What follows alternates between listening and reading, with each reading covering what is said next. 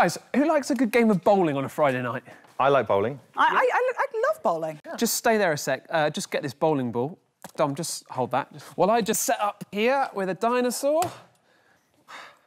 Just watch the dinosaur and see how much he likes bowling. OK.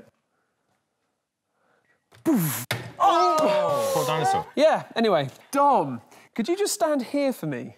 No. Yeah, please, Dom, just come and stand. I just want you to hold this. OK, for me. I'll hold it, yeah. Stand there, hold that. Yeah. OK.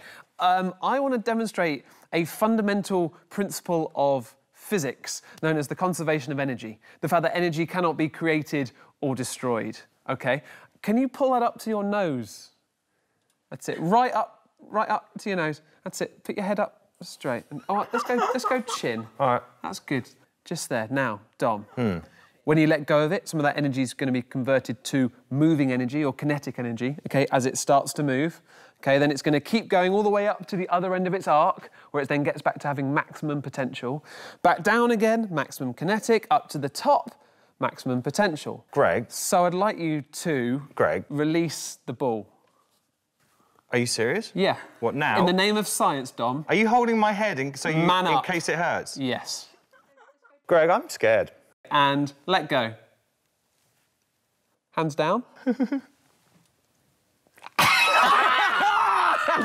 don't like that. Amazing! Whoa. How good is that? It's frightening. Fran, hold that one for me, can you?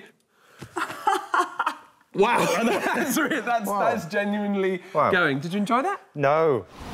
The ball could never have bashed Dom's lovely face in because energy cannot be created or destroyed. It could only swing back to where it came from. So, if you try this, be careful not to give it an extra push. How come you did kill the dinosaur and you didn't kill my face?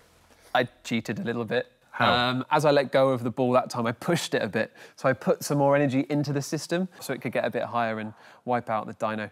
But luckily, your little face is all good.